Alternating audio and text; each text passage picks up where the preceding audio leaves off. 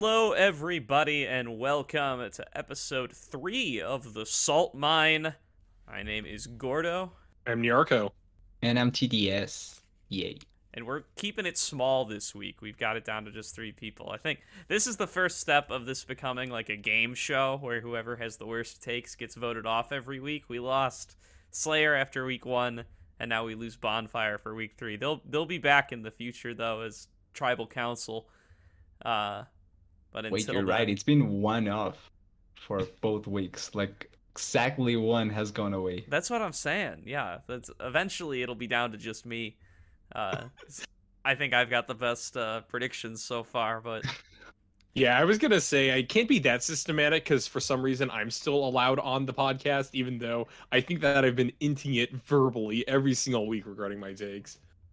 it's strategic. It's just about how it works out. All right, but with that said, excited to get into episode 3 here. Been fun week. Got 16 more, or yeah, 16 more series to have been played, and I want to keep it to opening up the episodes with player of the week. So let's chat about Nice. our player of the week candidates a little bit first and foremost.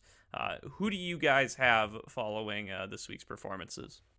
Well, you see, I'm in a little bit of a predicament here because my one good take was that I had Jimenez as my top player last week, and I don't think that's changed at all. C9 Challengers, I think, are looking like one of the best teams, if not the straight up best team in the league right now, and I think Jimenez is a huge part of that. I'm going to keep riding that train until it stops giving me money.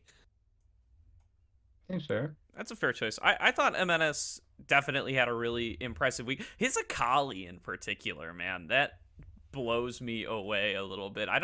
It's weird because I normally don't have like really mechanic specific takes like this. And you know, maybe it's a little bit of bias or something, but his Akali, it's just the speed with which he executes and the like deliberate nature of everything he does on that champion just really does look like a level above not only most of the Akalis in the league, but like most of the Akalis I see in professional play, period.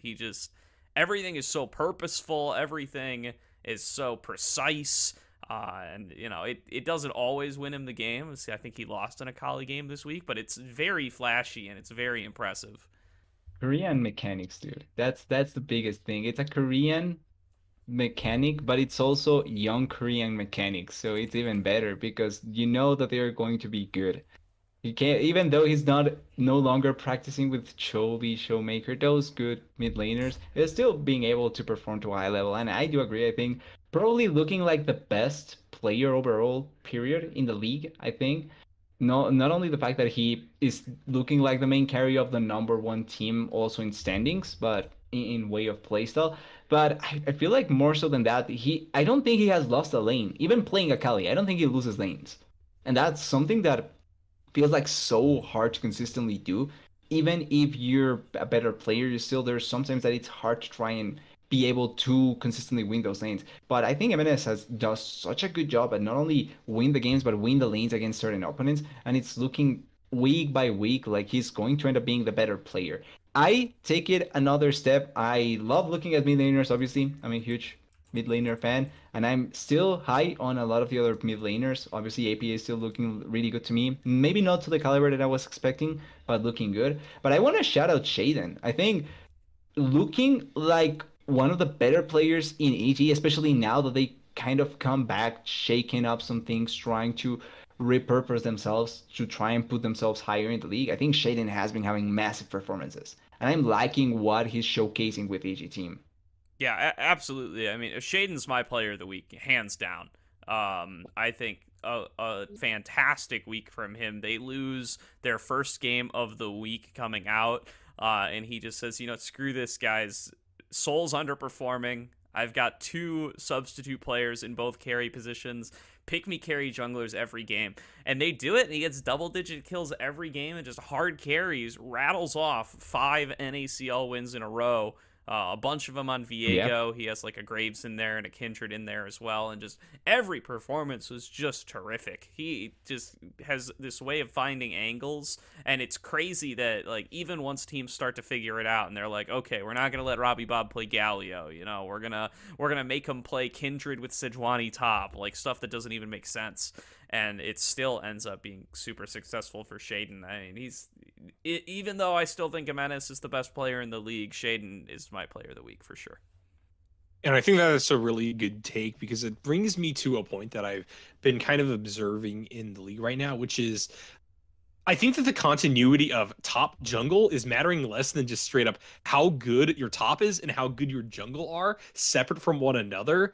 And really, I think a lot of the time, these games, especially this week, are defined by their junglers. UG is someone else who stands out to me as just a very consistent player with a lot of just really, really fantastic calls under their belt. But I do think that if we are looking specifically at that jungle role and the very clear, distended impact that that role has on the game right now, I think that you guys are putting a really good foot forward and a really good vote forward for the best one in the league, or one who stands out this week at the very least. Yeah, for sure. I think there's a lot of standout performances there from Yuji as well. I'm still pretty high on the Yuji train. Curious to take this in like a little bit of a rabbit hole with junglers here, because I think my jungler rankings have really gotten shaken up over these last couple of weeks. I think I've gotten a lot higher on Tomio. That might just be because he gets to have 3 winning lanes every game, but he is looking pretty good. And I'm getting higher and higher on XU. I know Bonfire's not here to rub it in my face, but XU has been so good along with the rest of Dignitas.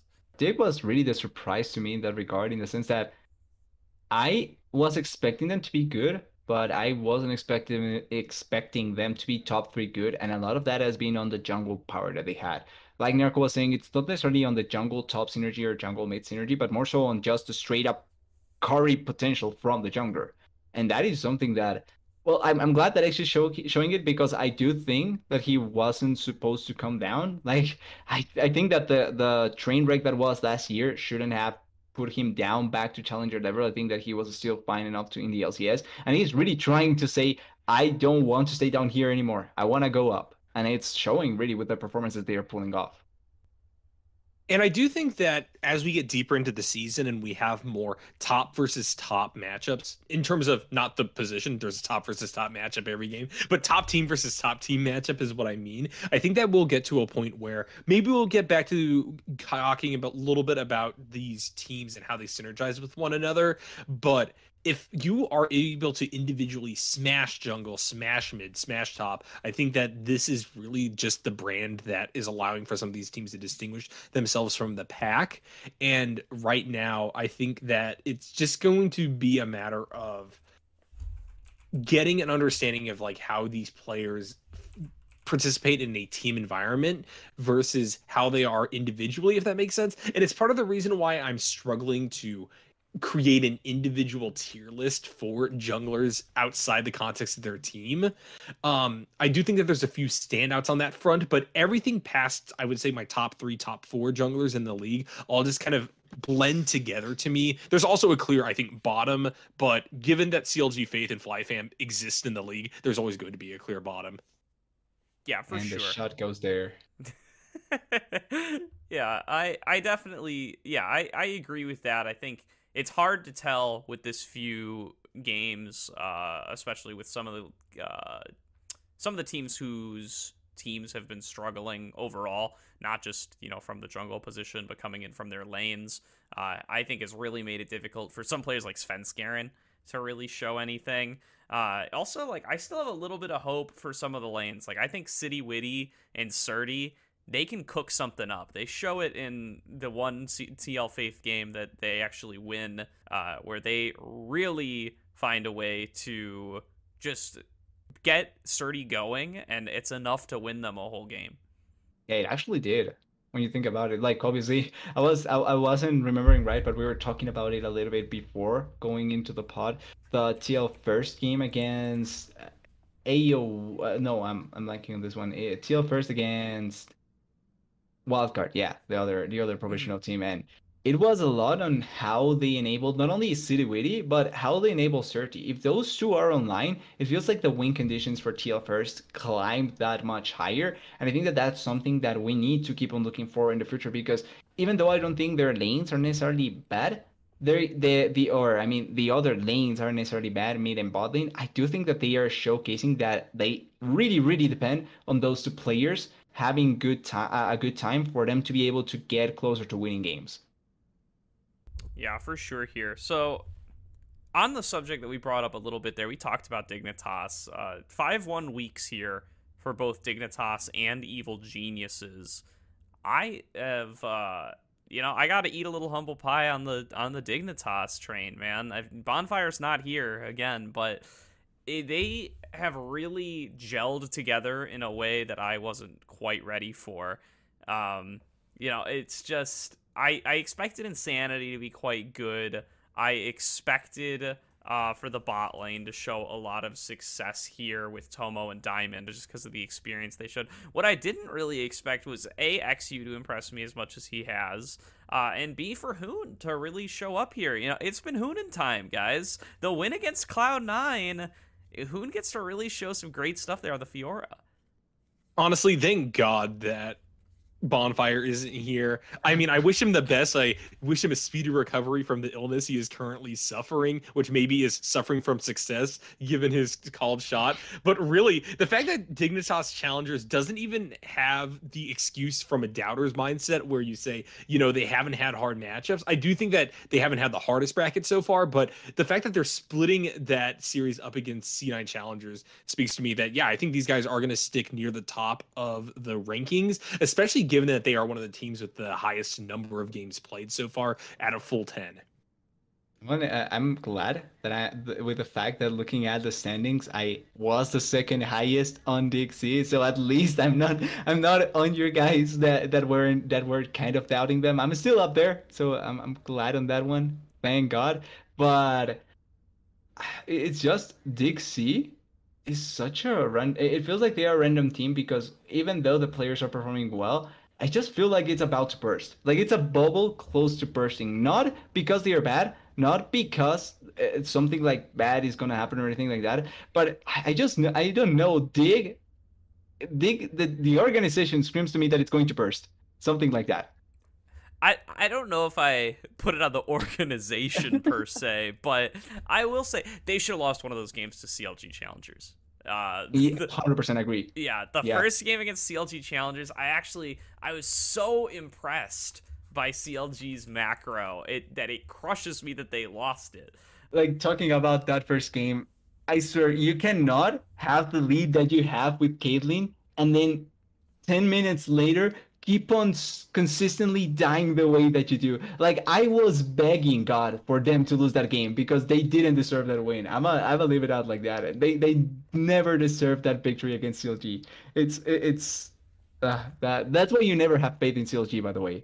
I take a slightly more positive spin on it, maybe just because I'm a believer in CLG Challengers. But I think CLG, they have a great macro plan that game because, look, Meech and Breezy's laning has been rough. We were a little worried about it in the preseason, and it's been the case so far. And they're on Varus Ashe, and they give a big lead to Tomio's Caitlyn. And I think they make a great, macro choice to rotate CLG away from the Varus, have Copy just keep control of the mid lane. They make a lot of plays towards top to get Meech back in the game.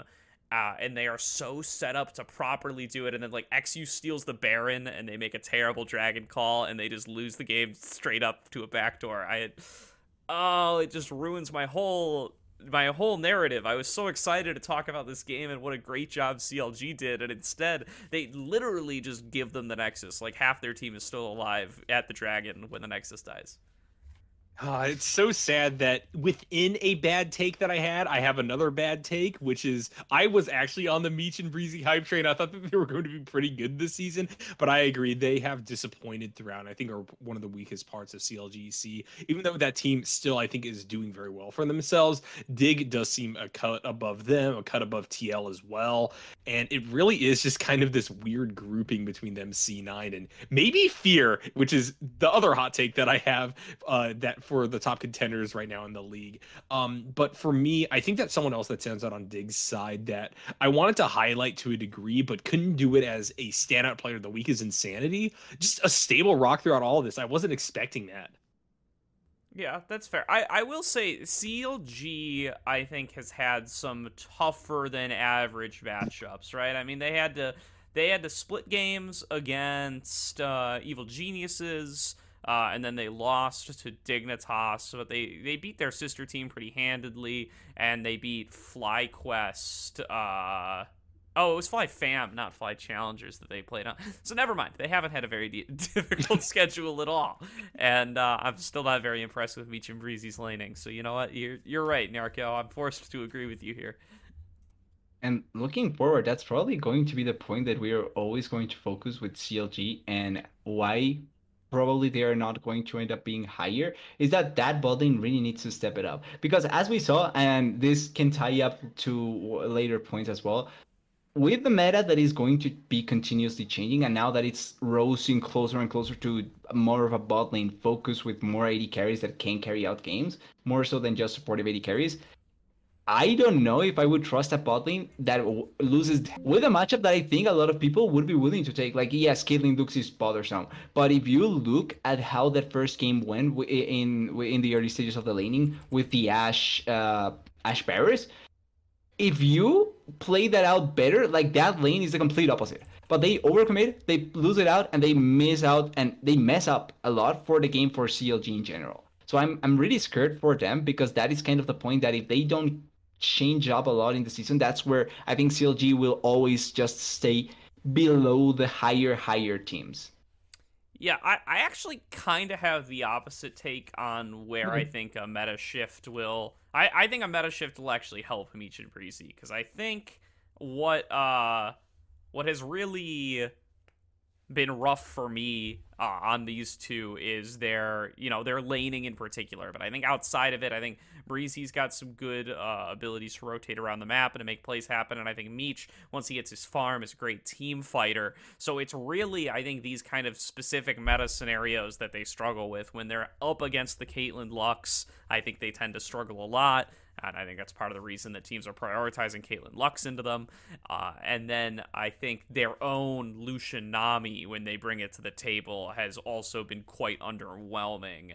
So I think, if those cease to be such big parts of the meta, and, you can put Meech on stuff that maybe scales a little bit more, I think they'll be better from the bot lane in that way.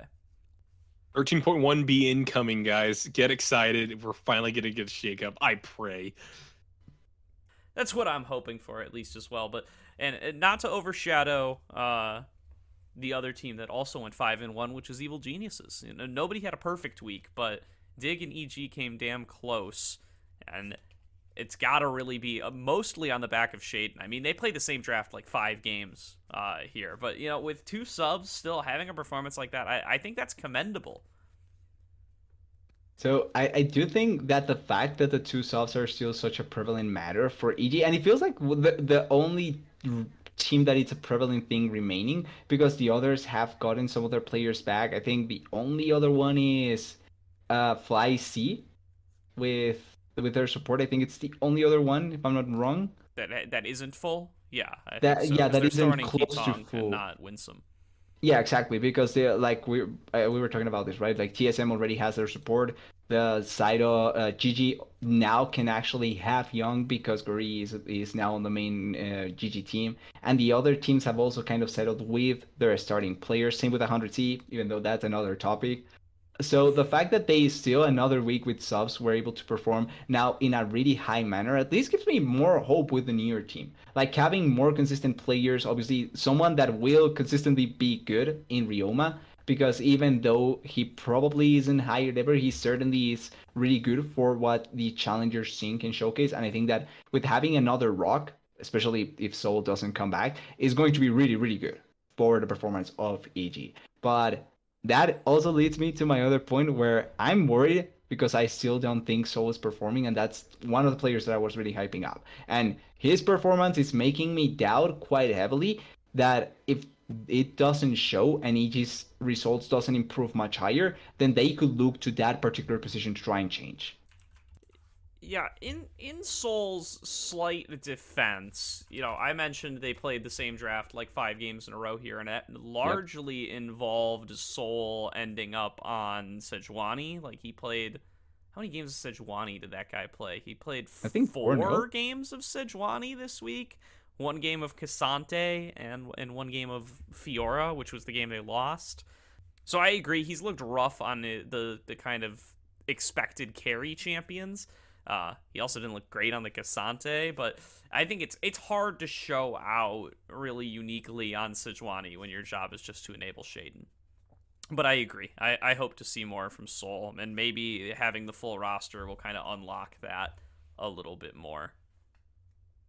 And for me, it is just about unlocking that full roster that I think keeps me from really passing judgment on EG. The fact that they're doing so well without subs is both a blessing and a curse, because I don't really know, as someone who is only now trying to enfranchise themselves with the LCS and NA scene in general, how these players are going to fare if, in fact, these subs couldn't be a boost and they're what's keeping Evil Geniuses kind of tied in record with some of these other teams in that like third, fourth, fifth position. But there is a chance that they can still develop and pop off. And I do think TDS, that Soul, is someone that I'm going to have to keep my eye on regarding how they develop from here on out. But given the upcoming changes in the meta, I don't think that it would be terrible for them to just be on that Sejuani duty for the time being and just continue to perform as not necessarily a playmaker, but just as a really nice kind of stable lane for them to continue to develop other players through. As it currently stands, I don't really see it as a gaping hole, just not one of their bright spots. Yeah. And that kind of leads me to the next topic I wanted to talk about here. So, who do we have as real contenders to win the NACL in our minds at this point? As we're about a third of the way into the season, a lot of teams have played 10 games. Those that haven't have played 8 games. That's out of the 30 games they're going to be playing total. So we've kind of seen most of the teams, at least against a fair section of the competition. Who do we think at this point in time really has a shot to win it all? If I were to just be straight on the sports betting train, it's got to be one of the top ranked teams right now, it being kind of split between Dignitas and Cloud9. Both of them have their own kind of sample size, with Dig having more games played. And I know Bonfire will cheer for me saying this, but I do think that Dig look exceptionally consistent. The question is, can Cloud9 peak higher throughout the rest of the season? It's kind of the main question, right? Like, will this be what Cloud9 can reach the highest, or will they get better and better? Because that's also a thing that happens in other leagues, right? Like, teams peak at a time at times, and you want to peak at the right times, not peak earlier than later, because later is when it matters the most for the championship. So it's gonna be interesting to see if Cloud9 keeps on getting better. And not only that, to me, now we also need to keep on taking the consideration of, will a team try and take someone from Cloud9 challengers? Because as we always know, and as it always happens, if someone is not playing up to standard, in the LCS, they come down there, they grab a player, they put it in and hope that things get better. And MNS could do the job for a lot of these teams that are lacking mid laners and that are desperate. Because one thing that MNS has that a lot of LCS orgs like, he's Korean. So they would be willing to go for him if they are thinking of changing a mid laner. By the way, IMT, I'm looking at them. Be careful, because that may be the place. I mean, I'm kind of on the IMT swapping out mid laners train, but I don't think Cloud9 is parting with MNS at this I point hope in not. time unless they can get a sizable buyout for him. I do think, Diplex has looked good in week 1, so that kind of dampens my beliefs in an MNS LCS appearance, but I still think they're going to want to hold on to that player for at least a little bit longer unless they get a serious offer. But anyway, I agree with the Cloud9 and Dignitas rankings as contenders. I do think I'm at a point where I'm willing to I'm edging towards being willing to put Evil Geniuses challengers up there as well, given this last week. I'm still really high on King and Ryoma. I think they're going to come in take their places and be some of the better players in their roles in the league. And that's a substantial upgrade to a team that's already 6-4, and I think just came off of a really good week. It's going to make them more flexible. It's really going to enable them to carry from more positions. I think they're going to be right up there with these guys. And I must say, because I do agree with the AGC that they probably can take it higher, but I still think, and I'm still writing the fact that I think TLC is going to be a contender. Like, they have been one of those teams that feels like they are in the line, right? Like, they are not super highlighty or something like that. Like, it's not in the point where they are exaggeratedly good or super highly good, but they are also not bad. So they are in a point where they are just passing by, and I think that they are going to come up surprising by the time the season is coming to its end. And I think some of the players are really meshing well enough together. They have gotten into certain ties and all that, but I think the Korean players have kind of gotten accustomed well enough at this point to what TL is probably looking for. And I think the Soul Laners have really been playing well. Like, I will say it again, I am high on APA. I think he can be the best mid laner.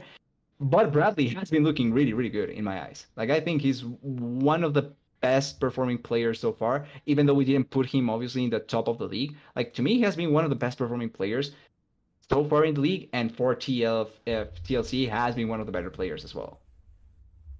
I would like to say that TL is sitting there in my top 3, top 4, but for me, I do have to withhold judgment on them just because I feel that when we talk about teams with easy brackets so far, they're one of those people who just hasn't had to show out against C9, against EG.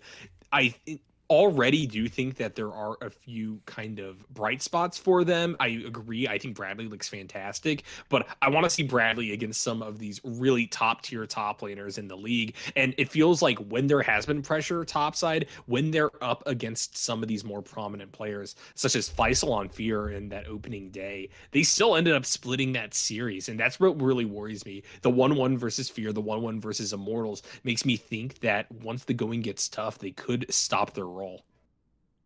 Yeah, for sure. And I'm not even so much as worried about Bradley as I am worried about like the mirror just dive bot, gank bot game plan. I know a lot of teams are mostly just ganking bot at level 3 all the time nowadays, but you know, I don't know. Maybe it's just because I was a Mir hater coming into the season, but I'm still like not crazy sold on Mir and Kim Down as these like. I think they've both looked better than I expected, but I'm not sold on them as like the caliber of players that can take you to competing with like a Dignitas or a Cloud9. What say you, TDS? Any defense for TL? Oh no, my argument is still for later on in the season. So for now, I think they are there. It's right, just a matter of when.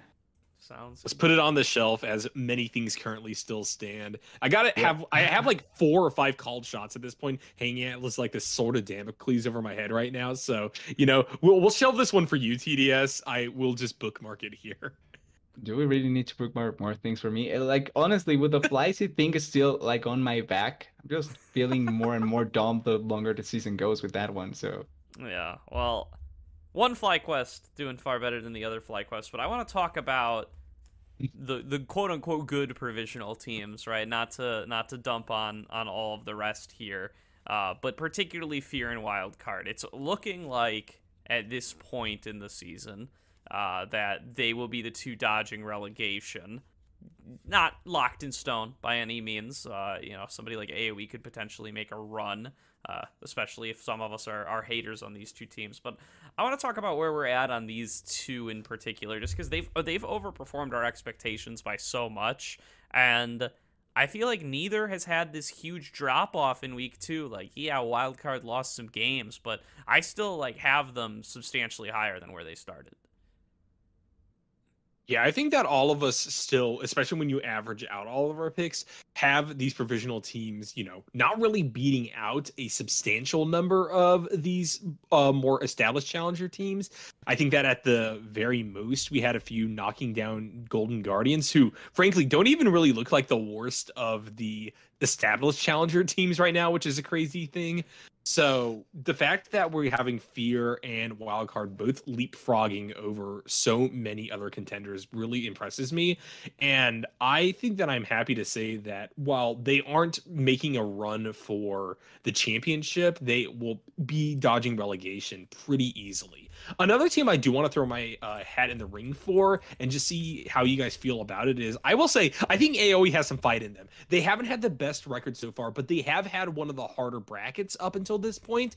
And I think that they, in every game, even the ones that they're dropping, show levels of fight that you just don't see out of the other provisionals.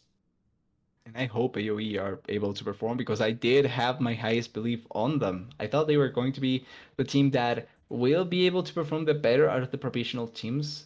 But I feel like they have been really averaged. Whereas you can see that wildcard, maybe it was overperformance the way that it started for them.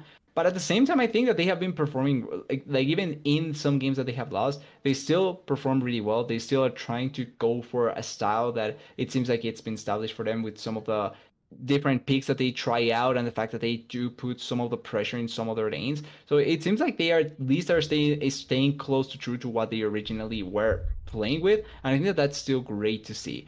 The fear thing, I think it's the one most interesting because initially I wasn't really considering it on the fact that the things that were happening behind the scenes, right? Like I still wanted to see it on the players and I had no hope for the players, if I'm honest. But the fact of the matter is that the players are playing really well and are performing really well as a team. So maybe it actually just came out to the fact that they united over the fact that things were shady behind the scenes and they are trying to either get out as fast as possible, and the best way to do that is to actually perform, or they really think that this team has hope for the future and they want to just do the best possible, and they are doing that. Like I think Fear has been performing really well. Do you think that the accelerationist approach to trying to get out, as you put it, TDS as fast as possible, is to just tank and go for relegation? No. I mean to be good. That's way easy. Yeah, just be good, and then just be good. Everything will be a lot easier if you're just. If you're good, you're paid more, and if you're paid more, you're probably in LCS, so that's fine. See, everything works out. That's true. I think Fears continued to impress me into this week. I think there were still some good games out of Faisal, but I think some of the other folks showed up and actually impressed me this week. There was a couple of really good games from Minui.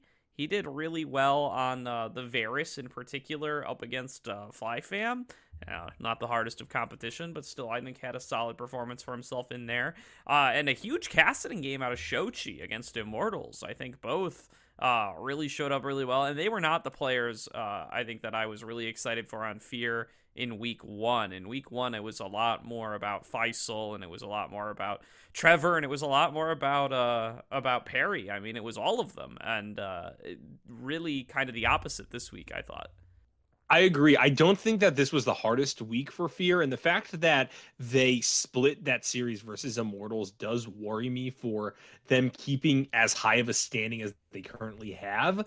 But the fact that they're dumpstering FlyFam with ease is, the lowest of bars to clear, but I still think that these are games where we see different dimensions of play from them, and it shows a level of diversity that I think some other provisional teams are struggling with to a degree. And one of those things that I want to talk about regarding that flexibility is on wildcard. I know Gordo, you in particular, had a lot of doubts regarding how this team was going to play once their cheese was figured out to a degree, especially for Moose Hater. And I think that this is a week where Moose Hater is kind of facing his reckoning to a degree.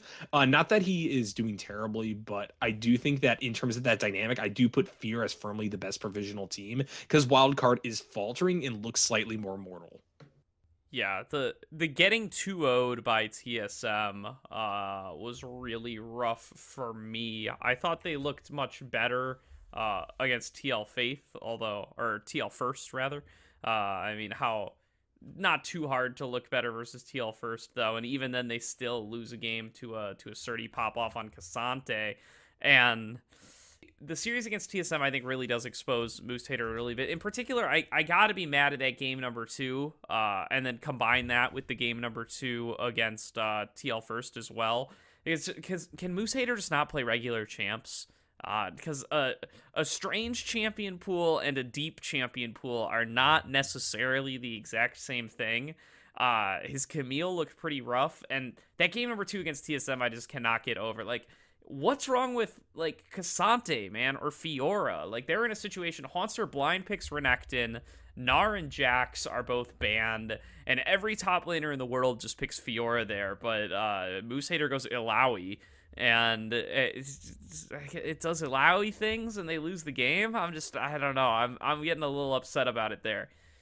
As someone who just e-subbed yesterday and had to play Lilia support, I will defend off meta. I will defend Moose Hater's honor. I think that the fact he's hanging as well as he is on these champions speaks to a very high ceiling for him to develop into. Maybe his Camille doesn't look great right now, but if you get a coach around him to yell at him to not pick Alawi in the future, I do think that he has like a lot of time to develop, right? This is what this league is for. And sure, maybe right now these meta choices aren't the best things that he's displaying his skill on, but I think that even if he ultimately has everything fall down on his head and he realizes he can't go Garen top or Alawi top in the future, I think that he's going to be able to bounce back exceptionally well. We still have quite a bit of the season to go through. I will say, taking advice from someone that picked off Lilia's support, even if you're off rolling, feels like a little bit of a grain of salt you have to take with. Just saying. It's so good, guys. Radiant Virtue is broken right now. You build full tank. You can rush Frozen Heart Hunter. You flash into the middle of them. You QR, and you've already done more than like 80% of the supports in the game. It's so good. Do not condone this in solo queue, by the way. No, those are the champions I want to build Radiant Virtue on. The ones with prerequisites to press their alt button. That's yeah. I got a banger dive under tower. You guys can go watch that, you know? Okay. Did we lose the first game in 23 minutes? Yes, but I was on Lulu that one. We had a better second game when I switched over to Bard ADC Lilia support. So just saying, off meta does things. Off meta does. Support diff. Yeah. It was. I was gapping him, man. Diff. Under tier 2 diving QRW. It was so good, man. Absolutely clean on my part. Yeah, I suppose so there. The only other thing I would say on the provisional teams in particular, especially because we were just talking about Wildcard versus TL first, Surdy with the big pop-off on Cassante up against Wildcard, and just a really solid week from him all around. I came into this season saying that I thought Surdy was probably the best individual player on a provisional team. And I think, if anything, that was kind of underselling it. I mean, I think Surdy is one of the better top laners in this league, and should really be respected as such. I'm excited to see him back on a Challengers team before too long, because he's playing far too well to not end up there. I think when I was talking, by the way, when I was talking about Soul, I was thinking about Surdy. Just to put it out there. If something happens weirdly in the middle of the season, just saying. Evil Genius's challengers want take backsies. Yep. Really desperately from Team Liquid and just get back Surdy. Hey, I won't take it away from any team to do anything, because we're in an A, okay? This is an A. Anything can happen. Usually that's like has a positive spin on it. Not like all the teams are going to crumble and replace all their players, but that's the most depressing American dream I've ever heard, Gordo. That's all I got to say. Like anybody can be replaced at any time. That's the real American dream. All right, let's move on to last topic about this week in particular, which is some of our later arrivals to the league. Players who started off this week or are about to come in this next week. I want to just hear some takes here on Balulu, King Ryoma, Rox908, and maybe Winsome as well. Just we've talked about King and Ryoma a lot, so maybe skip over them. But what are our thoughts on the others? We'll go first then, because first of all, I hate the fact that it's Rox908. Like, it just irks me in a way that I cannot explain it. But it's how it is. I will not go against it. Is it the numbers? Yeah, it's literally the numbers. It's the part that just I can't. But there's plenty of players with numbers. Duo King is Duo King 1. Just saying. Duo King 1. I love that these guys are keeping that tradition alive. Someday I want to do a version of the Bob Emergency, but I want it to just be about esports players with numbers in their names. I think The thing is that it always reminds me of that Overwatch commercial with Crusher 99. Like it just makes me think always about that, and I'm just like yes, but no. It just sounds so wrong in so many levels. But I do want to say though that Rox had a really good debut on TSM. Like if I'm not wrong, it's the first 2-0 TSM gets, so already it goes to show a good debut.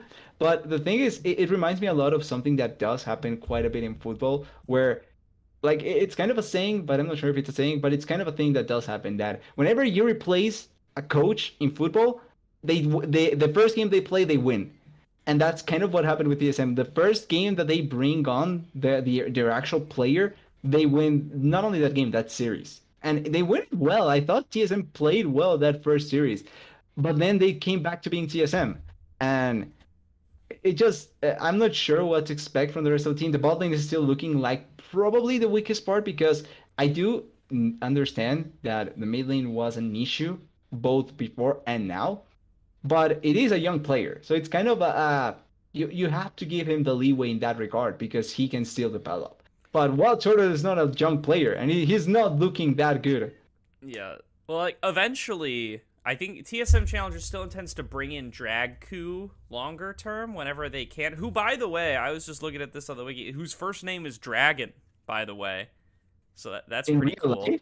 Yeah, but whenever they bring him over, Ow. I mean, and Wild Turtle gets to play with his third support this season and run it down for them as well.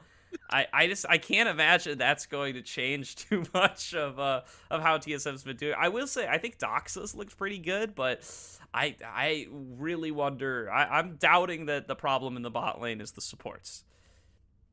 I mean, I'm not going to slander support for another week, actually. It is just not in me to continue to court controversy in that way. But I will touch on Rox 908 one last time. I think that, like, he's fine. It's good that we are seeing things solidify a little bit in the league. I think that's what I want more than anything, that I don't have to do another "we didn't start the fire" variation on Twitter. But as it currently stands, I think that I am relatively impressed with TSM this week. I don't think that I will define their trajectory through this league as a collapse in the way that I can say Immortals has just permanently disappointed from minute one. But we'll see. Maybe Balulu will do something there as well. Just tweetly, you don't need to slander supports. I can slander them for you. That's fine. Fair. I don't know. I thought Balulu's looked solid. I mean, he didn't turn the whole team around overnight, but I thought his first game in was pretty impressive. The one on the Zoe, I believe it was. Yeah, he had a really good Zoe game just to start things off. He's been picking weird crap as well, though, man. I have to give the same kind of... If I'm gonna throw doubt on Moose Hater, I have to throw doubt on my boy Balulu as well. Like, he's got Twisted Fate games in there. He's got Vel'Koz games in there. Like, can you play some regular champions so I can properly compare you to your peers, man? I mean, it's such a sad day where we say, "Oh my gosh, please don't play Twisted Fate. What a terrible, unstable mid laner." It truly is sad. Also, I think the Vel'Koz pick was interesting. It's better than the fact that, CLG Faith are continuing to have to deal with the Xerath one trick that is Serenok, but, that's beside the point anyway. Yeah, I mean, I don't know. I don't want to sound like I hate on all off meta picks, but I just feel like when you're playing different weird stuff every game, it becomes very hard to evaluate you, and I can't imagine it's like a good resume for LCS either. But I mean, I guess especially if you're just starting out here like Moose Hater, you're just looking to cement yourself and prove that you can compete. So I'll almost give him a little bit more leeway. Balulu is coming in having played for forever and is probably trying to compete for a starting spot. I wish he would show that he could play the meta picks that Ablazolive is failing on, rather than that you have to build all of your drafts around his weird pool. Isn't that kind of thing though? The fact that and this isn't in any way an attack, but because the entry level for his team, for his LCS team, seems to be low, like as long as he's not inting legitimately, I think that he has a really good shot at coming up into the LCS.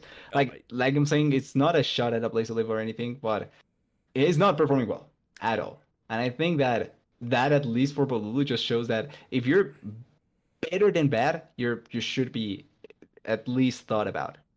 Yeah, and don't get me wrong. If a Blaze Olive doesn't step it up, I do think we're gonna see Balulu in the LCS at some point this split. But that's what just baffles me even more though, because it's like, why would you, when you show up here, you would just think logically you like want to show off on meta picks to earn yourself that promotion, and I think if anything gives them pause about that when a Blaze Olive, if a Blaze Olive continues to look poor. It's going to be because Balulu just keeps playing all this weird stuff. Kind of the weirdest part of that. Like, yeah, I thinking more, you really think that if I'm going to use secret picks, I would use them against teams that are probably going to be better, not necessarily against teams that I think I can beat them with regular stuff, right? Like, that's kind of the way that I would approach the logic. So yeah, Bolulu feels really weird in that instance, but I do think that Bolulu does make IMT a bit better, at least. Oh, yeah. I think he's one of the lesser problems that team has because they have a lot. Yeah, I agree with that. I think they looked a little better this week. I think Chad and ADD looked a little bit... honestly, I think everybody looked a little bit better, but maybe that's just because they were finally able to get some wins on the board. True. You know, I say some wins on the board, like they didn't go 2-4, but, you know, they had, like... In their wins, I think everybody looked a little bit better, and I think even in their losses, they looked less terrible than last week's losses. ADD in particular, I thought, had a pretty embarrassing week 1, and I think hard to not bounce back from that, but he did. Only other player I'd want to consider here is Winsome, who maybe is showing up next week. It's not really... It's probably based on whatever Ayla shows up to be on FlyQuest proper, because... Ketong is still considered the temporary sub here, and I think Winsome looked good at LCS, so I'm kind of excited to see how he can level up this Fly Challengers team. Actually, I think it's this, because yes, but at the same time you're playing with Prince. I don't think you had to do that much when you're playing with potentially the best AD carry in the league. Like, I still think that it's between him and Berserker, but you're playing with potentially the best AD carry in the league. I don't think you had to do much, if I'm honest. Sure. But I think, you know, Ketong is new to this level. Masu is also new to this level. I think, you know, they wanted the kind of veteran-rookie dynamic going on there. Not that Winsome's this tremendous veteran either, but I would think that they want to enable... that could at least enable Masu a little bit more, because I think Ketong has struggled in parts. Is Masu still playing on ping, by the way? Ooh. That's a good question. I do not know if Masu is still playing on ping. I haven't heard any memes about Masu playing on ping this week, but I don't know if that's because they're not funny anymore, or if it's because he's not playing on ping. Or because his FlyQuest is not doing that bad either. Yeah, true. He looks all right. I mean, I don't know. Yeah. I think a lot. I don't think he looks like he's making mechanical mistakes. I think if anything, it just looks like it's kind of tough in the bot lane for him. Well, let's take a step back here and talk about NACLQs over the weekend a little bit. Just curious to hear some takes. TDS and I covered Team Ambition all weekend. Nyarko was covering Douyin Tony Top all weekend. Any takes that you guys come away from that event with? I have actually, I have two things that I want to say. First of all, that Dojin thing was such a roller coaster. Like, Dojin Tony Top was such a roller coaster to actually be heard about, because they win, they lose, they win, they lose. It was so funny to see. And I'm sorry for Nyarko, because it felt like you were having a hard time as well. But it was fun to see. Yeah, I think Douyin Tony Top is actually one of the standout teams to talk about, so I was lucky I was casting them. Standout not necessarily because they are living up to expectations. They were the third seed coming into the NACL qualifiers, but because, holy mackerel, did these guys play absolutely unhinged League of Legends throughout the entirety of the weekend. The back-to-back losses, Game 2, Game 3, scared the pants off of me, because that meant that the last two games were nail-biters, but they basically just flipped every game as to either being very, very strong wins or very, very crushing losses. Even in their third game, they were rocking a 10,000 gold lead at one point. They just managed to throw it off of really, really good play from Sea Dogs, frankly. Incredible teleport from their mid lane during an Elder Dragon fight to flank and absolutely decimate them. But For me, I think that what I'm worried about for DTT as they move into this playoff stage is that they need to be able to, bring victories back to back to break through these best of threes and best of five series in the future. And I don't know how they can do that when they show very, very high highlights in high levels of play, but otherwise occasionally just absolutely run it down.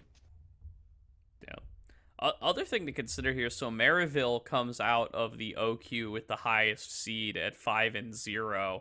I guess technically making themselves an early favorite for the tournament, the highest seed coming in to the group stages at least.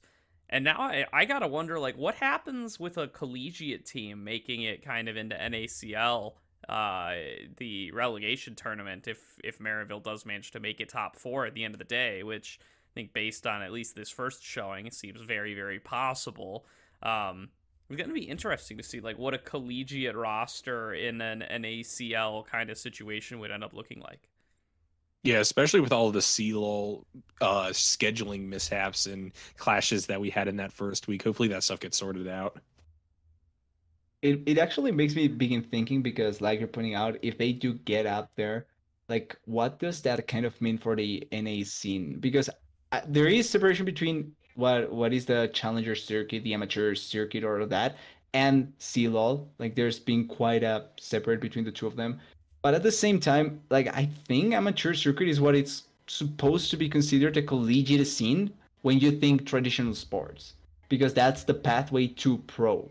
That's a step below pro, if I'm not wrong over there. So if that's the case, I think that it would make sense to see a collegiate team in the NACL, but I think it would kind of make it so that people have to reconsider what the approach, the actual approach to pro should be and how they make it happen, because that would be like the first of its kind. I think there's no recollection to this point where a collegiate team has played in any sort of tournament to qualify to or to be closer to the LCS. I don't think I've seen any.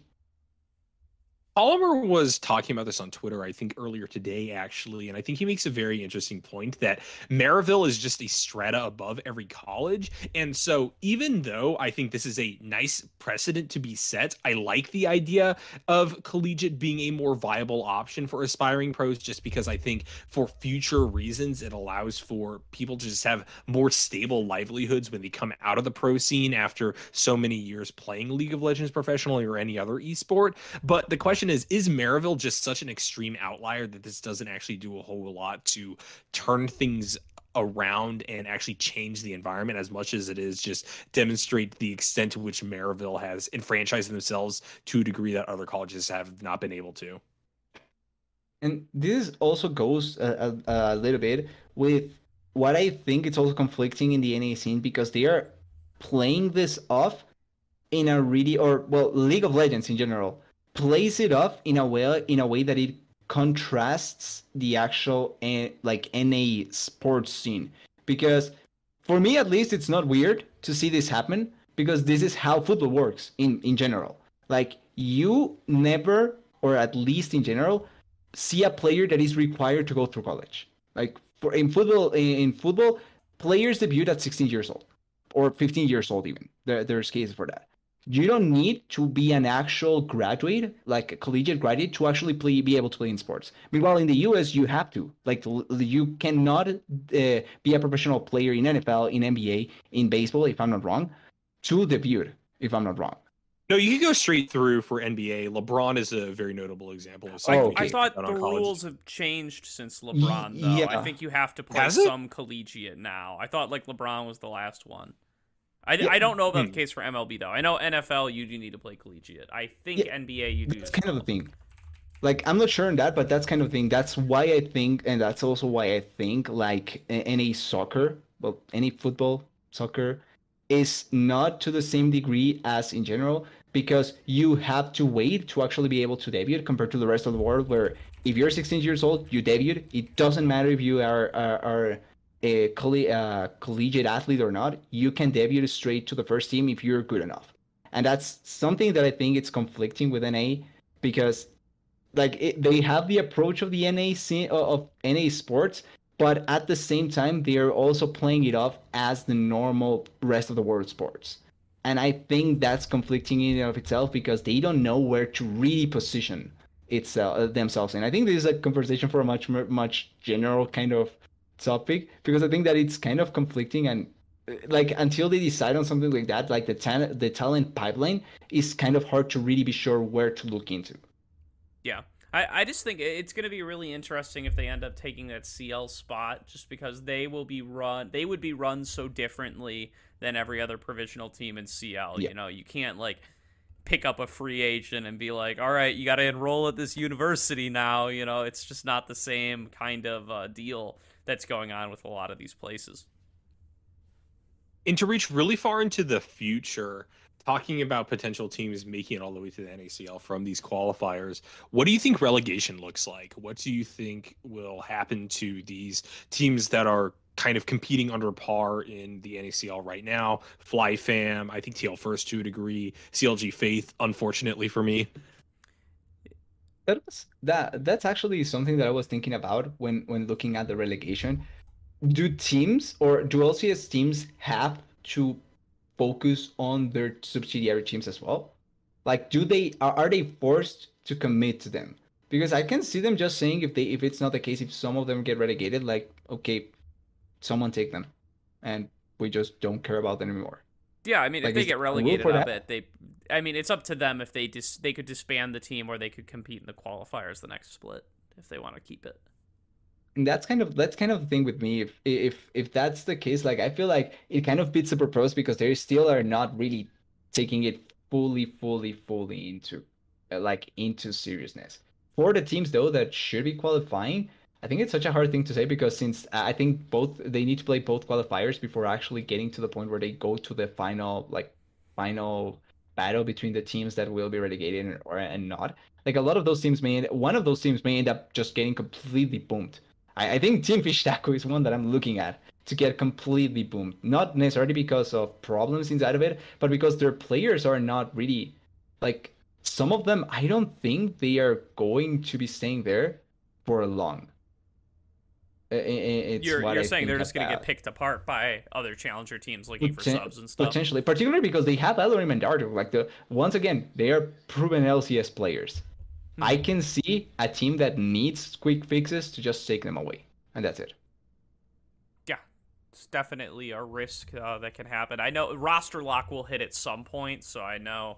I Okay. remember this is the first thing I was asking when they announced this format. Right? Is if Fly Fam is 16th, you know, if they're in last place and FlyQuest wants to keep 3 spots or 2 spots in the NACL, can they just swap the Fly Challengers roster in to play in the relegation tournament? And the answer is no. There will be a roster lock occurring a couple weeks before that point, but a couple weeks before playoffs, I believe, is when it happens. So you can't save yourself from getting sent to relegation either.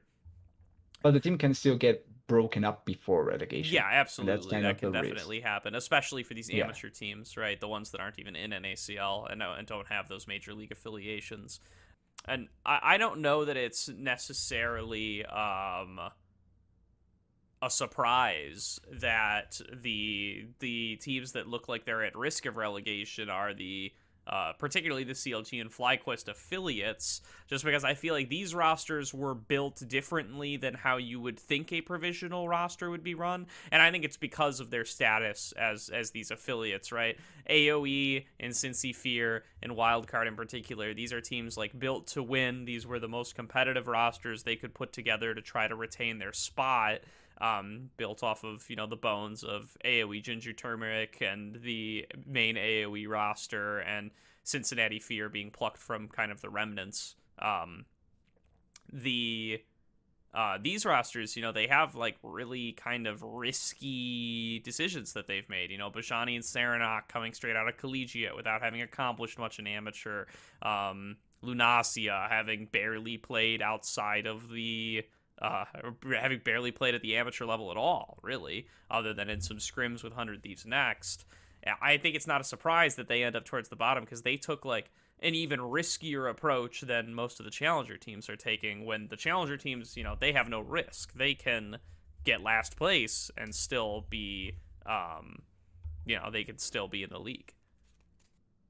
And I kind of want to take it because there's something that I like. I was looking at some of the tweets or like conversations in some of the servers, and I actually got reminded of Samudo. I wanted to bring it up because I was thinking why Samudo wasn't over like in any team. Like I thought someone was kind of missing. Samudo seemed like a player that should be in the challenger circuit or challenger scene, and it's interesting seeing that he was apparently just boot camping or is apparently boot camping in Korea, and it's kind of fun to see how he can improve over there. But it also kind of tells me that probably some of the options that a couple of these teams could have taken into account weren't available because things like this. And I'm kind of curious if that also put a damper into some of the team plannings, and that's why some of the rosters ended up being more like lackluster than they could have been in a sense.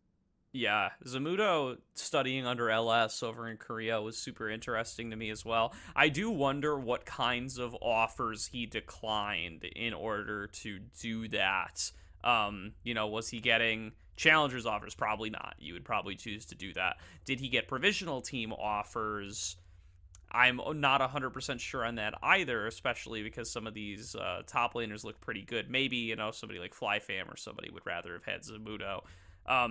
But I wonder if he declined provisional team offers because he is so young that True. if he, he might think that he can get directly onto a challenger's team, the way that somebody like Sniper kind of has. And I don't know that he'd be wrong. He is very good and very young. So I wonder if that's kind of the goal, where it's just like, I just want to go straight to challengers. I don't really care what's going on in amateur right now.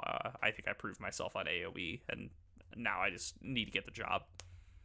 And in the same way, you could kind of look at it as trying to, like, obviously, I'm not implying that this is connection based or anything like that, but if you have the backing of someone of LS's name, like, even if he's like a contested personality in the scene, he's still a personality that everyone knows of. So having his backing is still quite good for a lot of teams, like not even just challenger teams. If actual LCS teams see that someone of a high name is backing him up and saying that he's a really talented player and all that, like that can even boost him even higher. And I think that also can go into the question, because like I'm not gonna lie, it's something that I've thought about as well. Like if I got recommendation or backing from someone that it's really important, like I feel like that sometimes overlaps just straight up playing for a lesser team, because it can happen like with, for example, like a quick name on one of these teams without trying to like attack anyone or anything like that. Like NXI was looking like someone really hypey, but his stacks or stocks are kind of falling down because he's stuck on a team that is not going to accomplish anything, looking like one of the harshest teams to look at. Meanwhile, if he keeps getting that experience under the wing of someone that is known, I think that can also just impact his career in a more positive manner, and I think that also impacted his move. Very fair, very possible. Wonder if we'll find that out eventually. That's about it for NACLQs and NA Amateur. We'll definitely talk about that more, especially as we start to get towards the relegation at the end of the split. Definitely we'll have some whole episodes about that. But for now, just to look forward to next week, a couple of exciting matches here. FlyQuest versus CLG, one that really stands out to me as one that I think will kind of solidify the like upper middle of the league, right? I think they're both just outside of that contender status, and I'm really curious to see them face off against each other. I hope that FlyQuest loses so that they can at least get closer to my ranking, because I'm tired. The more I look at it, the dumber I feel. And we come full circle.